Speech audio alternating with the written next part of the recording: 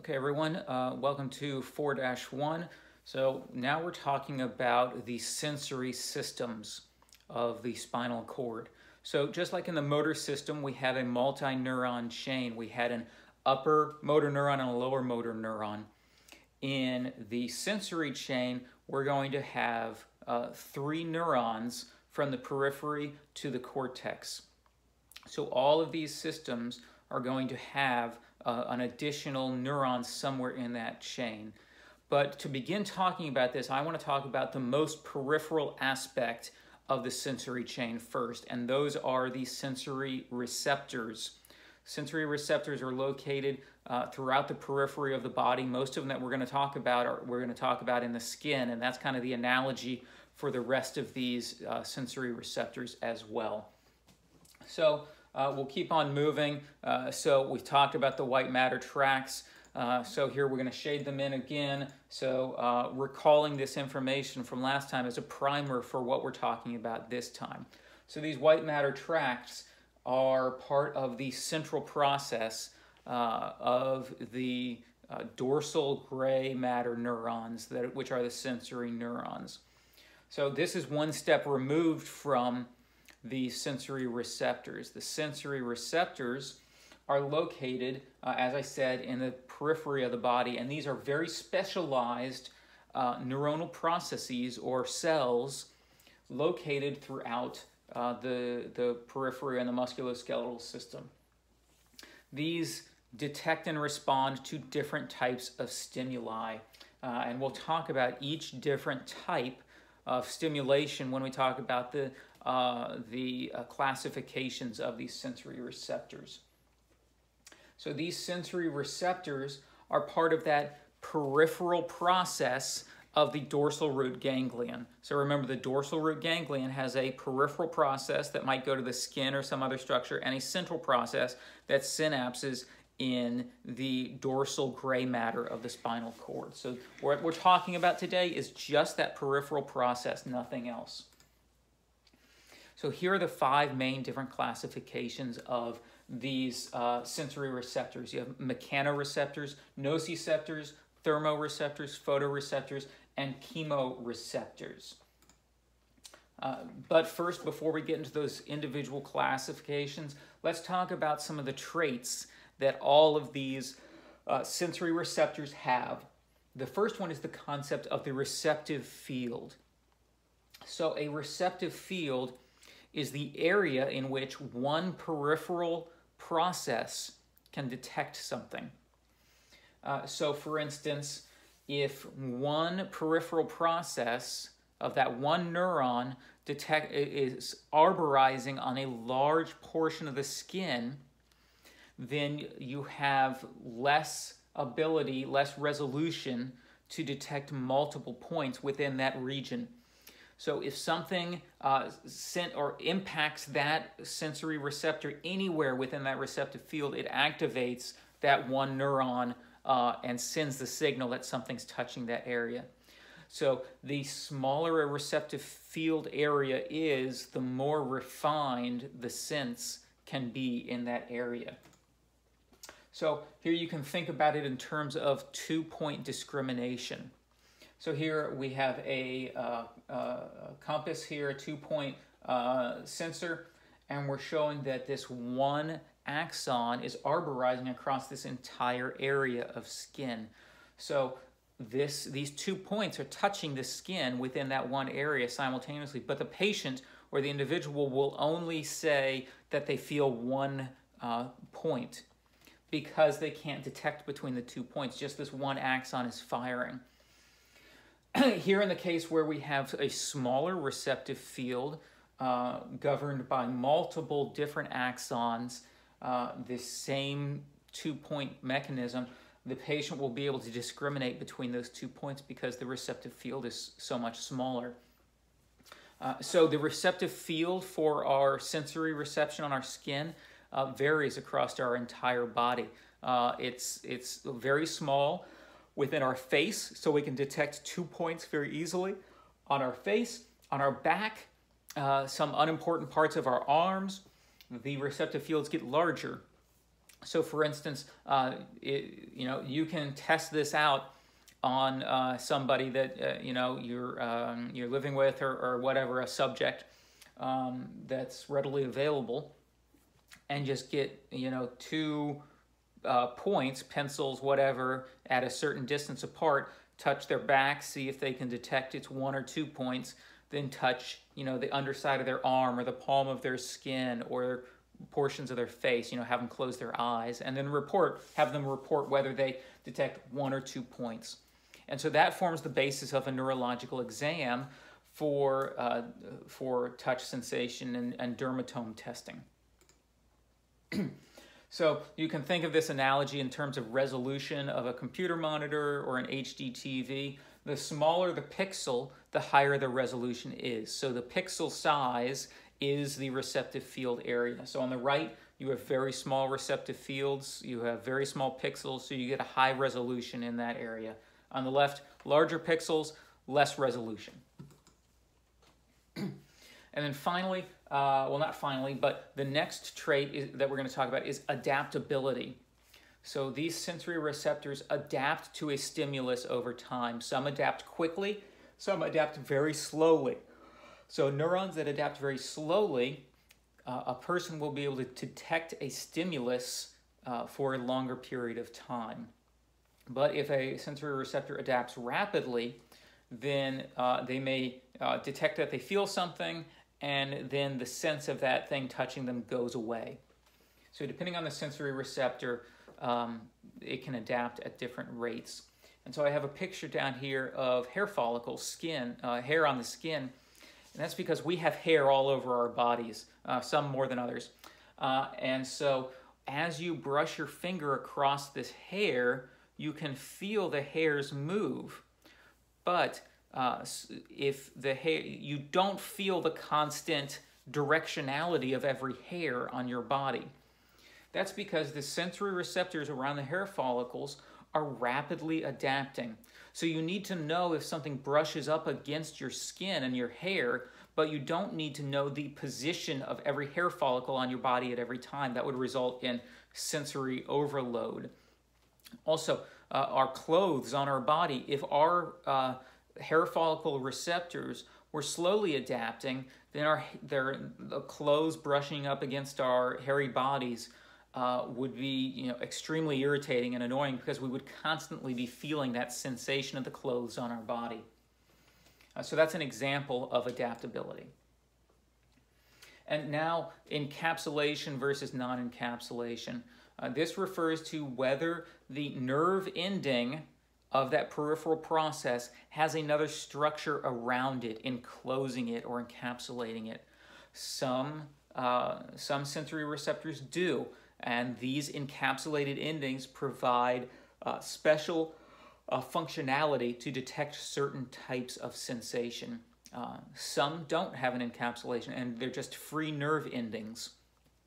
And so that nerve covering can determine the type of functionality of that sensory receptor. And so here again, we have those 5 different classifications. First, we'll talk about different types of mechanoreceptors, especially in the skin, cutaneous mechanoreceptors. So these nerve endings, these sensory receptors, are located throughout the dermis, epidermis, and deeper into the superficial fascia, and they all respond to mechanical deformation. So all neurons have ion channels within them, and all of these ion channels open and close based on a conformational change. Sometimes that conformational change happens due to the binding of a receptor molecule, or due to a change in the ionic gradient across the membrane. In mechanoreceptors, these ion channels open and close mechanically. As the free nerve ending bends and moves, that ion channel will open or close, and that opening and closing can result in a local membrane potential if the mechanical deformation is not strong enough to result in the stronger action potential. The action potential, once a neuron is bent to a large enough degree, it will open enough ion channels to cause an action potential, and that will result in sensation received in the spinal cord. So here is a drawing of different portions of the skin and the sensory receptors, the different sensory receptors in the skin, and we'll go through them one by one. First, we'll talk about free nerve endings. Free nerve endings can be found around hair follicles and also within the dermis and epidermis of the skin. So these free nerve endings, their name, non-encapsulated. And we already talked about those around hair follicles. So these are all rapidly adapting. You get the point. So let's move on quickly through these and you can review them on your own. Merkel discs are located at the interface of the epidermis and dermis. These are encapsulated by a cell known as the Merkel cell. So when the Merkel cell is mechanically deformed, somebody's pressing on the skin, it deforms this Merkel cell. Merkel cell releases neurotransmitter into the synapse, and that results in the action potential of this sensory receptor. So these are slowly adapting, so they serve a different purpose in sensing deformation of the skin. Next we have Meissner corpuscles. These are probably my favorite. Meissner corpuscles are encapsulated by a kind of like a Schwann cell type structure, a myelinated structure. And so this nerve ending coils right in the dermis of the skin, right at the interface with the epidermis. And so coiled within this Schwann cell forms a spring type shape to the end of this sensory receptor. So that spring-like shape is perpendicular to the surface of the skin, so it can detect very fine grain sensation in deformation of the skin. So these are rapidly adapting and they're very sensitive. So they respond to light touch. These you'll find in parts of your body that are very sensitive. The palms of your hand and your fingertips, your nose, your lips, your genitalia, the soles of your feet. So those are responsible for that really fine sense that you get in your face, where your face can, you can tickle ticklish areas, that sort of stuff. Next, moving deeper, we'll find Pacinian corpuscles. Pacinian corpuscles look like onions. They have this layered encapsulation. It gets finer and finer. And these respond to deep pressure as well as vibration. So when you feel, the dinosaur approaching your Jeep, the Pacinian corpuscle is detecting that vibration, that very deep sound wave. And so these are rapidly adapting, but because they're deeper in the skin, it needs a stronger sense. Now we also have Ruffini endings. These respond to stretching of the superficial fascia. So if you ever knew, like, one of those asshole kids in elementary school that would run up and twist your skin like that and you'd get that burning sensation, or if you happen to be that kid, this is the sensory receptor that results in that sense of that stretching, that deep burning stretching. So slowly adapting, so that kid came up and twisted your arm like that and it burned for like a few minutes. You felt that for a few minutes. That's because it was slowly adapting. So we also have mechanoreceptors associated with the muscles and joints. So the joint receptors are analogous to the Pacinian corpuscle and the Ruffini ending. They're just located within the cartilage and within the structures of the joints. The muscle receptors are particularly interesting because they're specialized structures, muscle spindles and Golgi tendon organs. Muscle spindles are located embedded within the muscle bellies. Golgi tendon organs are located within the tendon, attaching the muscle bellies to the bone. And so they have different structures. The muscle spindle is encapsulated by this connective tissue covering. Let me see how many slides I have. So within that muscle spindle, there are multiple different types of intrafusal fibers. So intrafusal because they're within that fused connective tissue. Extrafusal fibers are the skeletal muscles you typically think about. So these nuclear bag fibers have a particular shape to them, a rounded shape. Nuclear chain fibers are thinner and look more like extrafusal fibers. So these intrafusal fibers respond to a change in the length of the muscle, and so they help you regulate automatically the contraction of your muscle. The nuclear bag fibers are primarily innervated by annulospiral endings, also called 1A sensory receptor fibers. Remember that table I showed you about the different types of axons within a nerve, and it had the different speeds and myelination amounts. So that these classifications, 1A and 2, you can refer to that table if you wish. So these annulospiral endings are spring-like. So they are detecting the rapid changes in the muscle length of these bag fibers. The flower spray endings, classified as two fibers, are located primarily on the chain fibers, the nuclear chain fibers, and as they span out, they will detect the static stretch of the nuclear chain fiber. So not so much the active change, but the static change. How far apart are these points spread? And so in this way, these two sensory fibers, you get that rate of change and you get the static stretch of the muscle. And so what happens is that as those muscle fibers in the muscle spindle change in shape, they send that information into the spinal cord. And so say that your muscle is becoming slack, they send that slackening information up and output to the extrafusal portion of the intrafusal fibers here, output to this portion outside the connective tissue are called gamma fibers, and those will change the length of the nuclear bag and nuclear chain fibers to reset them. So say you have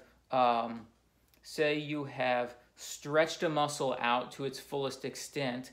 The annulospiral endings have detected the velocity of that change. The flower spray endings detect how long it is.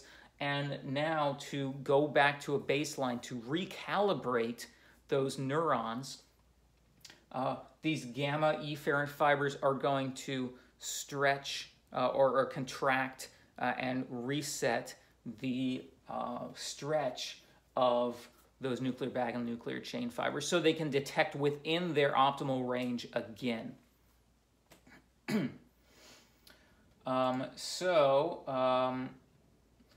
So these muscle spindles are part of what's called the stretch reflex or the muscle spindle reflex, part of the anti-gravity reflex. So if you are holding your arm out at a certain angle and something lands in your arm like a ball or a water bottle, your muscle will stretch and then automatically come back up. That's an automatic response. So boom, and it comes back up, boom. I'm afraid I'm going to drop it. So as those muscles come back up, that is the muscle spindle reflex. The muscle spindle is detecting that lengthening of the muscle as something lands in it, and it's sending that information to the spinal cord to activate the efferent muscle fibers to cause them to contract. So now let's take a look at the, for some reason it just exited out of my slide here. But anyway, going back to this, so now let's move on to the Golgi tendon organs. Golgi tendon organs have this neuron ending intertwined, arborizing within the collagen fibers of the tendon of the muscle. Not in the muscle belly, but at the end in the tendon. And so these are kind of like free nerve endings, but they're just arborizing within the collagen fibers instead of the epidermis. And so in this way, these Golgi tendon organ and this nerve ending within the collagen is going to detect the stress, the strain on a tendon of a muscle. So this results in the what's called the Golgi tendon reflex, or the overstretch reflex. So say a weightlifter is lifting something up as strong as they can, as hard as they can, is really heavy weight, and it gets so heavy that they can't lift it up anymore, and their muscle will automatically release it and drop. So what's happening here is that the Golgi tendon organ is detecting a dangerous strain on the tendon. And as a result, its safety mechanism is to inhibit the action of the muscle attached to that tendon. So it will send that information back to the spinal cord, to those inhibitory interneurons, and cause those inhibitory neurons to cease firing of the lower motor neuron, causing the flaccidity in that muscle, the automatic flaccidity of that muscle. So again, briefly, joint receptors, Pacinian corpuscle and Ruffini ending type structures, but located within the joint capsules. So that'll detect, inflammation, edema, things like that, overstretching within a joint. So there are other type of mechanoreceptors elsewhere in the body. Mechanoreceptors in the auditory and vestibular system. These are called hair cells. And these hair cells have cilia, which project up off the bottom of the hair cell. And as your body moves, or as sound waves move through a fluid, these cilia are located within that fluid, and they are mechanically moved. And that change in conformation results in the opening of ion channels and the sending of an action potential through the hair cell into the afferent ascending neuron. So that's mechanoreceptors. So now let's talk about nociceptors and thermoreceptors. So these are basically free nerve endings located in the epidermis. And they will respond to different types of signals. They'll respond to changes in temperature, or noxious stretching, or to some, in some cases, even some inflammatory factors and things like that. So these nociceptors and thermoreceptors send that information via this free nerve ending. And they tend to adapt very slowly, or not at all. So thermoreceptors, think about this. You walk into a cold classroom and you feel cold, your skin gets very cold, and you sit in that classroom and you're cold for like 10 or 15 minutes. And then, suddenly you realize that you feel like you've warmed up. Well, that's because these thermoreceptors have adapted slowly over time, but they have adapted. So eventually, you stop feeling that sense of coldness, and you become adjusted to the temperature in the room. Nociceptors never adapt. So if you're feeling pain, you always need to know that that noxious stimulus is nearby so that you can respond to it. Photoreceptors, the rods and the cones in the eye, actually respond to photons of light. There are very specific enzymes within the rods and cones which respond to certain wavelengths of light. These enzymes change their conformation when they receive the energy of the momentum of the photon of light, resulting in eventually a cascade that leads to the firing of these neurons in an action potential. Chemoreceptors. This is kind of what we think about when we think about any type of neuron. We think about some chemical binding to a receptor causing an action potential. And so chemoreceptors are found throughout the body. In the olfactory system that gives you your sense of smell, on your taste buds is a very typical example, but also inside your endothelium, in your blood system. There are chemoreceptors in your neck, in the carotid body, at the bifurcation of the carotid artery.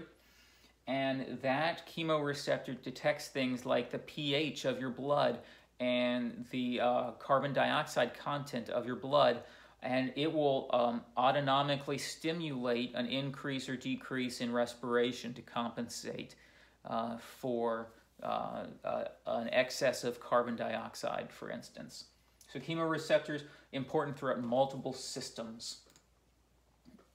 So here's an example of the chemoreceptor, the taste bud. This taste bud structure is also the same or very similar in the carotid body. And so later on in the course, we'll talk about these different cranial nerves and we'll define them in more detail. But just know that they're coming up. Just know that the chemoreceptor is part of taste on your tongue and the carotid body in the bifurcation of your carotid artery. And then chemoreceptors in the olfactory epithelium. So these chemoreceptors here in the epithelium are detecting any substance that enters your nasal cavity and your respiratory tract and signaling that it's detected certain types of chemical signatures. So there are very specific chemoreceptors within the olfactory epithelium that detect all of these different smells and allow you to identify them based on the mixtures of different types of odorants and whatnot. So if you think about it, say you're like in your grandmother's house and you smell the apple pie as you enter, and so those molecules of the apple pie are floating through the air in the house and impacting your olfactory epithelium. Or say you're in a public restroom and the guy next to you or the gal next to you in the stall is really blowing it out their ass, and that smell just permeates the whole restroom. Well, that's because small molecules of what's coming out of their rear end is floating through the air and coming into your respiratory tract, into your nose. I hope I ruined public restrooms for you, but that's the facts.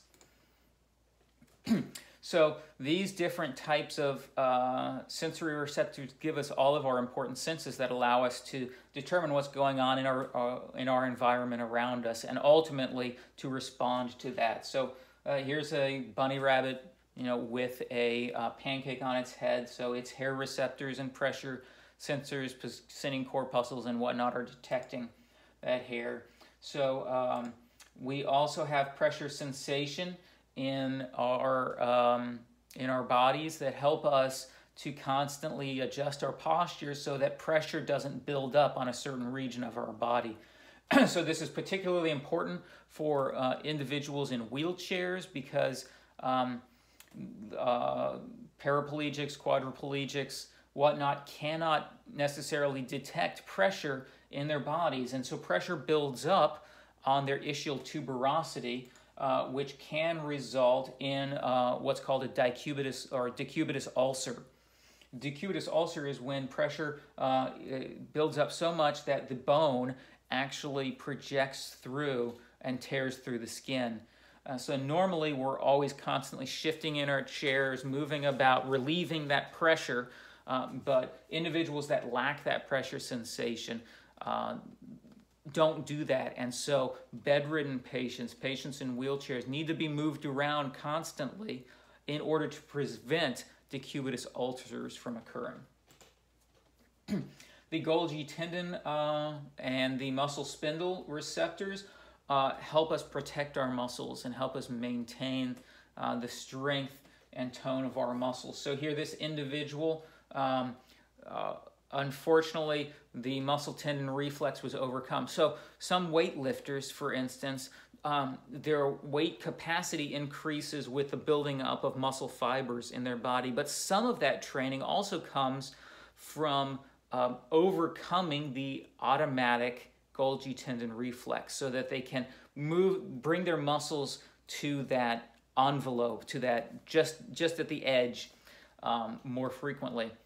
And in some cases, they go over the edge. And so this can result in rupturing of the tendon. And so here, this is called a Popeye sign after Popeye the Sailor Man. This person ruptured their tendon probably because that Golgi tendon reflex didn't occur, resulting in detached biceps brachii. So this requires surgical reattachment and whatnot. So nociception is important because it allows us to sense pain. If we don't have nociceptors, then we don't remove ourselves from noxious pain. And so this little girl, I believe her name was Gabby, she was born with a congenital insensitivity to pain due to a genetic defect in her nociceptors.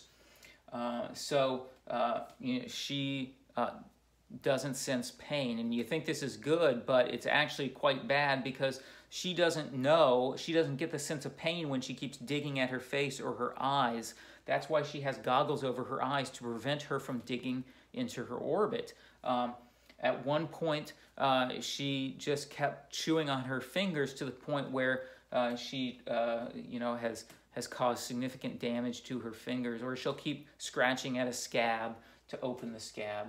Nociceptors are very important, although they can be annoying in day-to-day life. They're quite important. And again, thermal sensation helps us avoid noxious thermal situations. Here's a full thickness burn on the back of this individual's hand.